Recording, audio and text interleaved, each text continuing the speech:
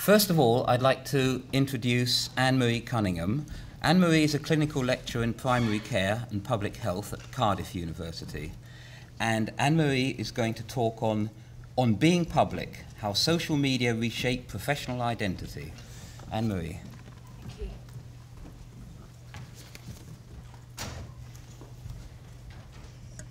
Hello, thank you very much for inviting me to come and speak to this conference. I have to say it really was, I was delighted to be invited and a little bit surprised, and I hope that what I'm going to talk about today is of interest to you.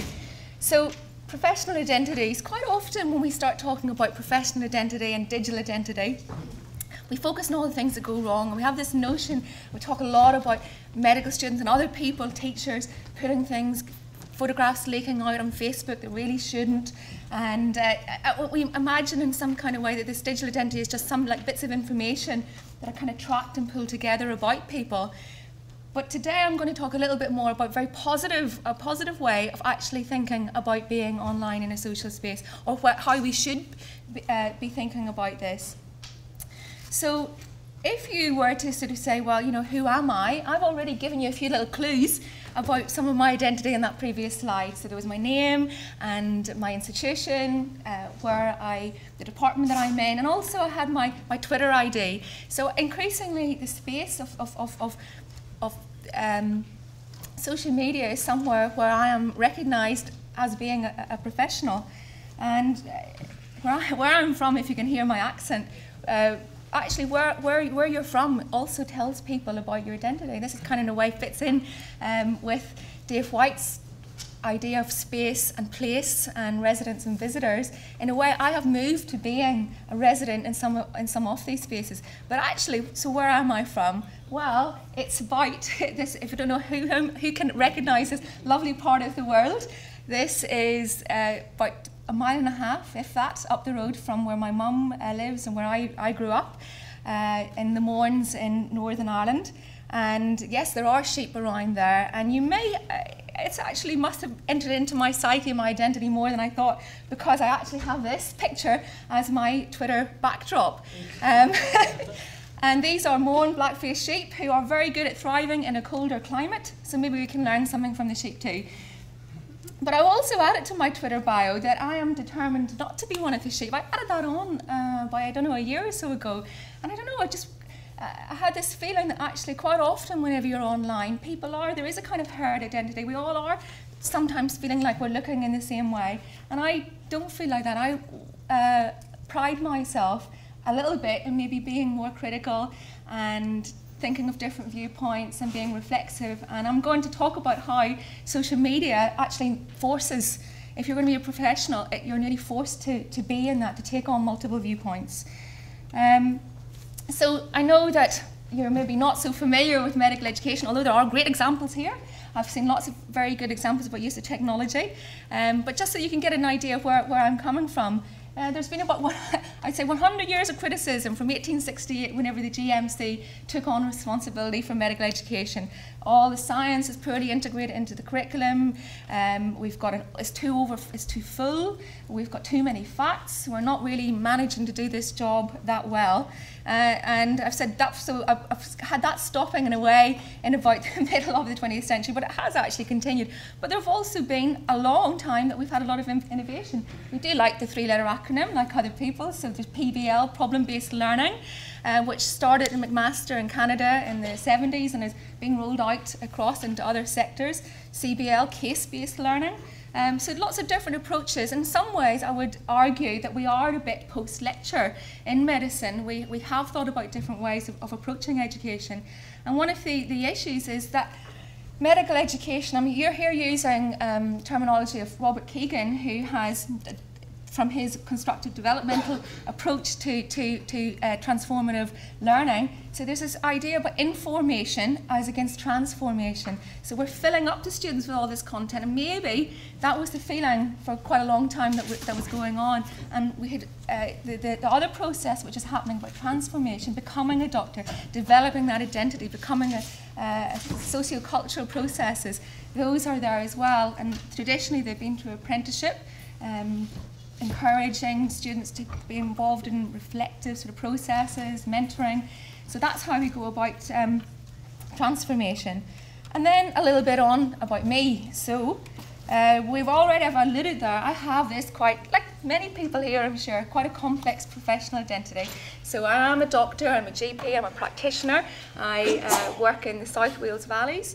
I also am an educator, so I'm teaching some parts of the course, and I've got a special interest in e-learning or the use of technology in the course. I am a researcher, I've done clinical research, I've done doing education research, and I'm also a student. I'm enrolled for a doctorate in education in the School of Social Sciences in Cardiff University. So all these bits and pieces are coming around. These are all communities that I'm part of and identities that I have, and I would say are actually represented in public, in social media as well, to more and greater extents.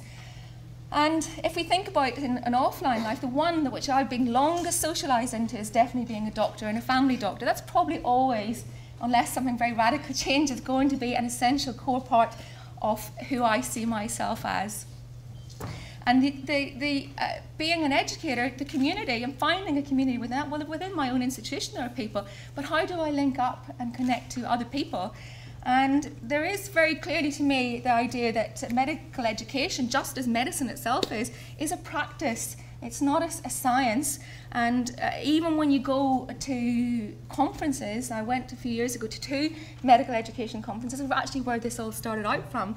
And I realised that the kind of things I needed to know and wanted to be to make me a better educator was to be able to share practice with other people, to get into this nitty gritty and you know, be able to connect with others. But actually these organisations which I was a member of at that time were not really giving me a great deal of opportunity to do that. So after you came away from the conference, there was this kind of feeling, a sense of isolation. How could you actually get contacting with other people and be developing this identity even more? And so I decided that I would just kind of take the bull by the horns and go out and try and find people myself, and I would start a blog. So my started a blog in October 2008, Wishful Thinking in Medical Education. I'd love you to go along and have a look and see there. And I also started popping up on Twitter, and I said that I wanted to find people to learn together with. That was my goal. And I quickly formed a network of other people. These were some of the first people I was in contact with. Sarah Stewart, a midwife in New Zealand. Deirdre Bonacastle, who's an educator in Saskatchewan in Canada.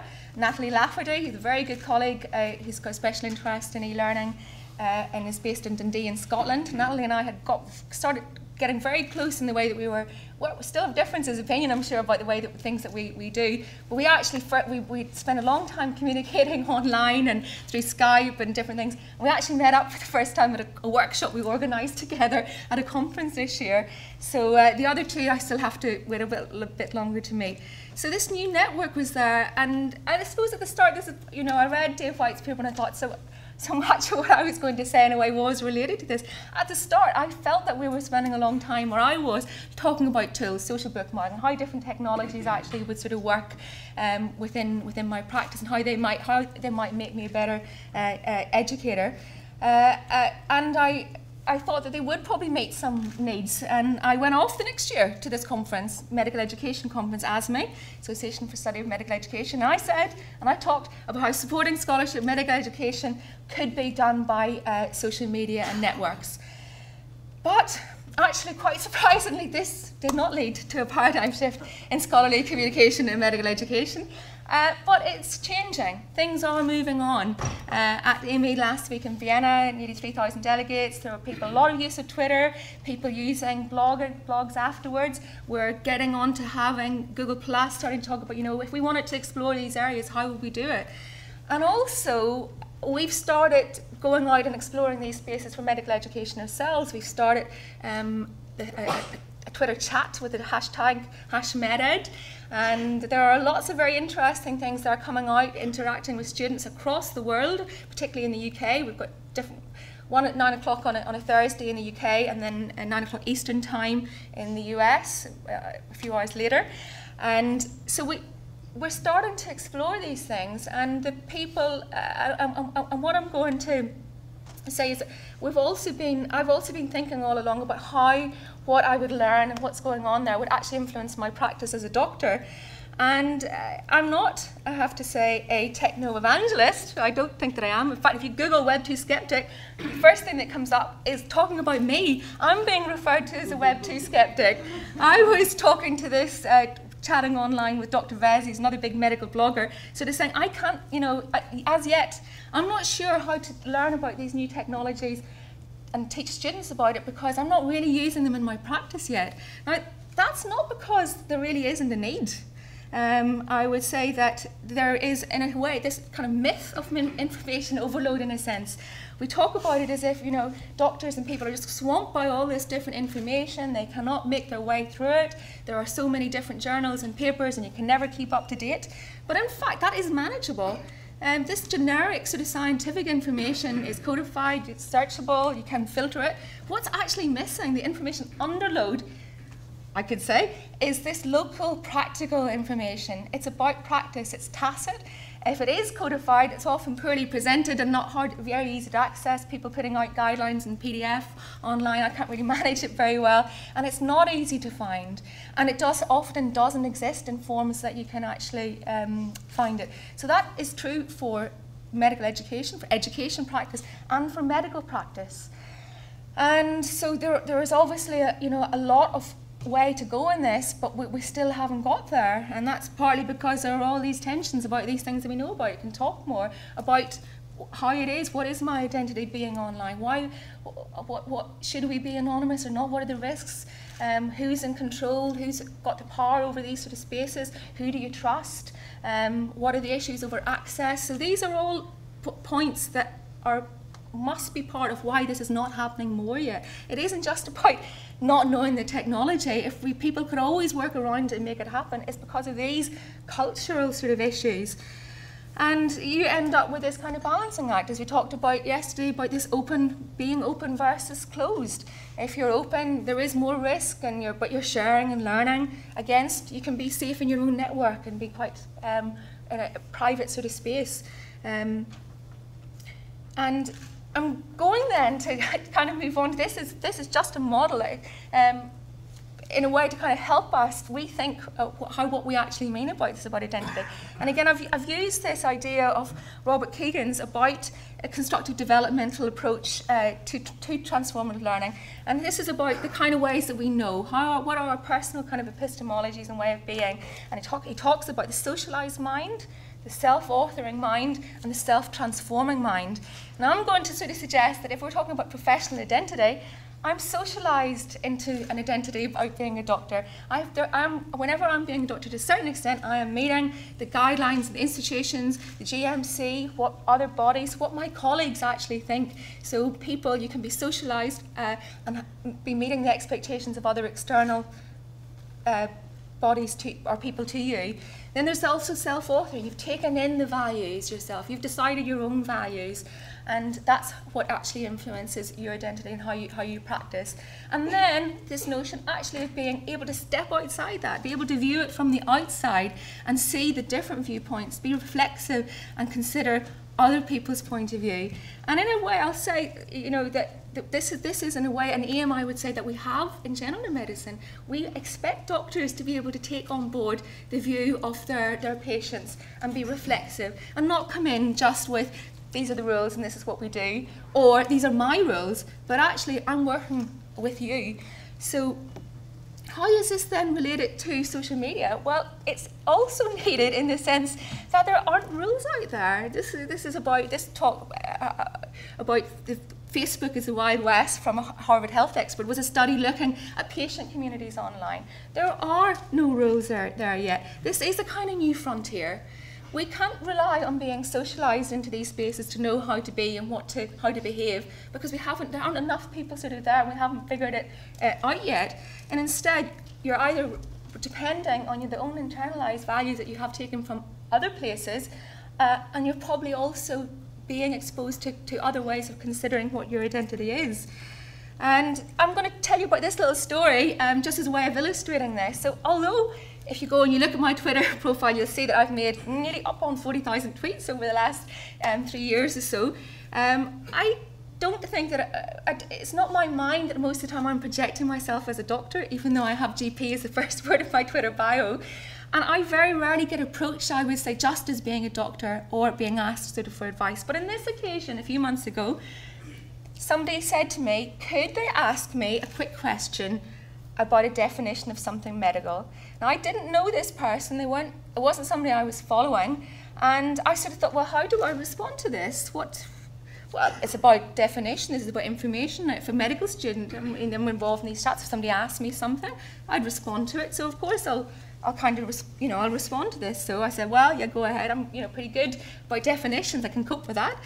And the response then was, well, can you tell me what distant metastases mean? Now, if you know anything, this is about advanced cancer. So we're moved away from just a simple kind of thing of give me the information towards this is a situation where obviously somebody has, for some reason, asking quite an emotional person sort of question. So I asked the person's permission, and I have blogged about this interaction, and so you can see more about the story. I don't have time to go into it all now, but this made me kind of step back and think, well, how am I? What is this? What does this tell me about my identity as being a professional in this space? So going back to this idea of being socialised, I blogged about it, and somebody from the US responded, and they said, you need to check with your licensing body. Was that entering into a doctor-patient relationship? So there, the idea about how to be there was from a socialised point of view. What were the rules? People sort of saying, why have the GMC not told us yet about how to be in social media? Lots of people issuing guidelines about how medical students and doctors and people should present themselves and be within social media and these other public spaces that we've not really had a need for this before. I was approaching it more from my kind of self-authoring point of view, my values. To me, being a doctor with a patient was about relationship and service.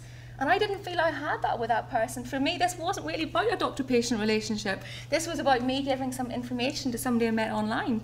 But by blogging about it, by thinking about it, and realising that actually, if you can step back, why was that happening? Why was somebody coming and asking me, who they didn't know, about what distant metastases meant? What conversations were not happening? What about what I tell myself about my profession and that we actually say we give people and we communicate and whatever? Social media forces you to realise that all the stories that we tell ourselves are not actually all true.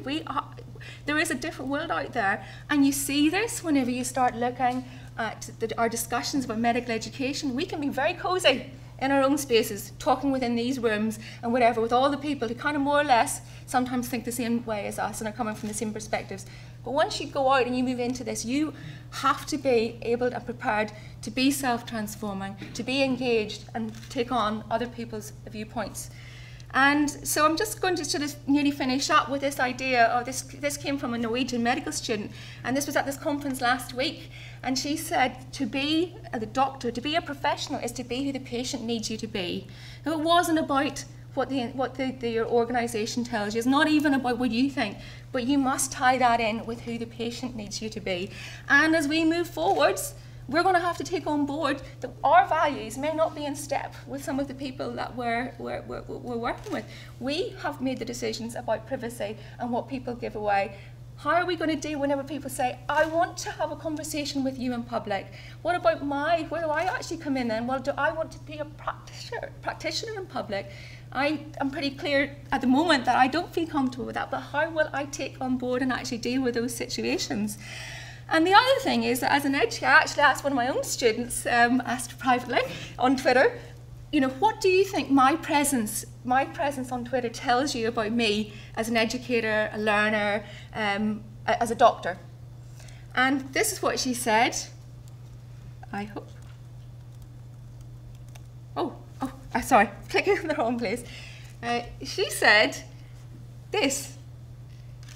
So my identity, what she learned about me and those things, was not the links that I shared. It wasn't a viewpoint. It wasn't information. It wasn't it was about what she saw was about interactions, about how I conducted myself with other kind of viewpoints, how I took on that's what I was modelling to her. It was about this giving her an idea about how to relate to other people online, perhaps. She didn't say she would actually follow it, but I imagine that in a way, as an educator, that's what I really was managing, hopefully, to do, to be modelling other ways of being. So just finish up with this idea again, that we talk too often, I think, about digital identity and professionalism and professional digital identity as this bits of information that are actually coming together, but it's not that. People view me and make their mind up on me, and the important people, the people who I actually am working with as an educator, or possibly also if they come online, my patients and people, well, it won't be about these little random bits of information, but it'll be about how I interact and how I am through my relationships, my relational kind of identity. So that's all I want to say. So thank you.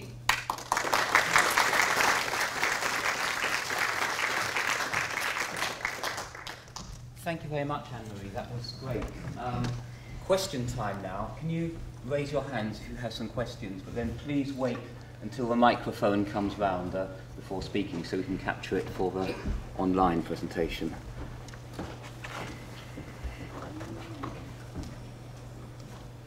Thanks very much. I really enjoyed your presentation, and I think it's an important topic, and I wonder if it reminds me of Irving Goffman's work. Yes. In terms of yes. performing yourself, and I wonder if I'd like to hear your comments on the sort of skillful use of different identities in these contexts. I suspect that professionalism sometimes has to do with how well you move between identities rather than the individual identities themselves as much, and perhaps that this is even more relevant now that we've got these social media. Yeah, I think that I suppose my view is that it nearly is moving on to being. I don't have not a lot of kind of, I keep things like my Facebook sort of profile and everything quite close down, my holiday pictures, but actually it could be public, it wouldn't really matter. But I think what we're moving in a sense into, and I haven't really talked that much about here, how much, what is it, sometimes when we talk about being professional, it's about us as being like a blank canvas for other people to project their kind of ideas onto, that we don't want to give away sort of too much because we have this notion that it actually will distract from their experience. People are considering you then, who you are, and how are you going to respond to me because of this, rather than some of your values or whatever, rather than what I need you to be. So I can't project this on so well. And I mean, I don't think that, I kind of say that sometimes I'm too busy, got so many things going on, I don't actually really have that much time to be unprofessional. Actually, there's not that much, but at the same time I don't share, don't tweet things all the time that are like really, but I will say if I'm like sort of seeing some music and it's very good, I don't mind, I don't worry that that's going to influence people too much about me. I don't think that my mind has moved on to thinking that that's not, people will view me more, the important people, in a kind of totality rather than these just isolated bits. But maybe I'm over optimistic about that. Thank you. There's a question just here, but as the microphone moves round, can we take one online? It's a fairly general question, Anne-Marie. Oh, is it? What are the implications of being a public general practitioner? Oh, this actually came from that gentleman over there. Oh, wow. You could have asked the question. True-minded. Do you want to add anything to it? Wait for the microphone, please. Thanks, Anne-Marie. And that was a refreshing presentation, actually. It made us all think, I believe, about issues of identity and so on. But the reason I asked that question is because I know a lot of other practitioners in other fields, like in law, for instance, who are doing a very similar thing to this. Firstly, the question is, do you think there's going to be an increase in this kind of public performance of your profession? And secondly, if that's the case, what do we do about things like authenticity? Somebody might masquerade as a doctor or a lawyer and not actually be one, and they might be giving dangerous advice. Yes. Well, I suppose that I was actually, what I was trying to say is I am not prepared to move into this space and practice as a professional, as a GP. That is not at all my kind of what I'm saying here. What I'm saying is that you cannot having an absolute that, you know, anybody comes and asks me anything medical, I will say, sorry, excuse me, I cannot respond to that, because that's not, doesn't fit with me also being like an educator and being somebody that wants to share knowledge. But I don't believe that just giving a simple piece of information like that, a very transactional thing, to me, that's not being a doctor. That's not being a GP. Because if I was a GP in that situation, or even if I met you, somebody here, and somebody said this, and I would say, well, gosh, what, you know, that sounds awful. Why is that, or what's happening, or whatever, and we would have a very different conversation to me just saying, oh yes, it means that it's spread through the blood or the lymphatic sort of channels, and then they said, oh, well, it's about a friend, and they don't know about this and whatever, and I, you know, all I was sort of saying about that sounds very distressing. But I didn't get into a big dialogue about it. I was not being a doctor in that situation. And I don't think that we should, I don't feel happy or comfortable sort of going on, although in being in that public way, but as I'm saying, we might be challenged about how do we, if other people start coming forwards, you know, how much then do we actually be reflexive and respond to what other people decide? How do we assess that actually you understand what you're doing and that you're confidential? How do you understand that? Do I have a greater, that even if you think that you want to share everything in public, do I want to be seen as how I practice in public? Do I have rights about this as well? So I wouldn't advocate it by any sort of thing. And I think I wanted to talk though more about how you actually can, what are the issues if these things come up and you haven't set out for them to be there. We had a question over here. Hello? Yes. One of the conundrums in medical education is that often the context of learning and the learning methods move ahead, and the mirroring assessments that we apply to students don't change. Mm-hmm. This will probably apply to medical practitioners in terms of the presence that you've been talking about. What guidelines or what processes could be gone through for your college law builders in terms of what you might be suitable for or not, or what will be acceptable practice? How can we fast track that process or update their concepts of what's acceptable and not? Well, I think that this isn't important, although I'm sort of talking about getting out there and being reflexive and taking on it. You know, if you're there, you will, by necessity, if you keep conducting yourself just as being, I kind of know what I'm doing. First of all, we don't have the rules, and it's not kind of clear. So you have to, before you even decide to go there, you maybe need to be experienced. You need to be, you know, because it is not I am meeting students there and I'm supporting them and mentoring them if I come across them, but I am not encouraging my students to go out and start having a public profile. I am not sure that it is a safe place to, you know, to learn to be. But it also falls in, like yesterday in the discussion about how students have, or within the VLE and within safe spaces we give, they project maybe like an institutional socialised kind of identity, and then you come across them in other spaces and they're in a way different. So there are some people that are out there exploring what does it feel like to be talking in a public way about this, and becoming more confident of their identity. And we give, you know, I'm talking to sometimes I take on this mentoring role for people across the UK. A medical student might say, I'm thinking about writing a blog post, somebody from, I don't know, Leicester or wherever, I'm thinking about writing a blog post about this. Do you think this is okay? And I said, well, have you thought, would that person be able to recognise who you from that? Maybe you should change this. So in a way, my role as being an ed is no longer just even to people within my own institution, but if I'm there as an educator in that public space, I'm having a role that's, you know, sort of much more far-reaching. I think that we can, there aren't to me simple sort of rules about this, but the things that have come out so far tend to be sort of saying, you know, it is watch out, be careful, which I think is right to a certain extent. And maybe we could give people chances to come in and have these sort of discussions about sort of topics. I'm trying to be quite careful about the things that we select for these chat sessions. Now, we have approached some difficult things, but some people, it's, you know, can we talk about difficult patients? And I was like, well, I don't really feel that we have difficult patients with difficult consultations. Maybe I'm a difficult doctor some days, rather than, and I think that would be too complex a thing to talk about in 140 characters. That would give people a chance to maybe appear unprofessional. This is too complicated for a discussion within there, so you have to be careful about the things. So it's much easier to talk about how to use technology in lecture theatre than something like that. Can you wait for Mike so we can capture? So is there actually a proper definition for digital professionalism There's yet? been some really good, interesting work done by Rachel Ellaway on this about digital professionalism, and it's came, and actually it's very, this was published about a year or so ago in Medical Teacher, and I had actually copied because that's a paid-for journal. I'd taken out her sort of simple rules, some of the rules, and put them in a blog post. So if you actually want to see, they're out, they're kind of public there. And I was saying, this is, you know, although you come up with these rules, it's not easy. And I think we're going to try and run a series in our kind of med-ed chat sessions with students and people, and actually talk about what do these rules actually mean to us. How do we develop amongst a group of people an idea about what these sort of ideas are? What does it mean to say you should have a professional kind of presence?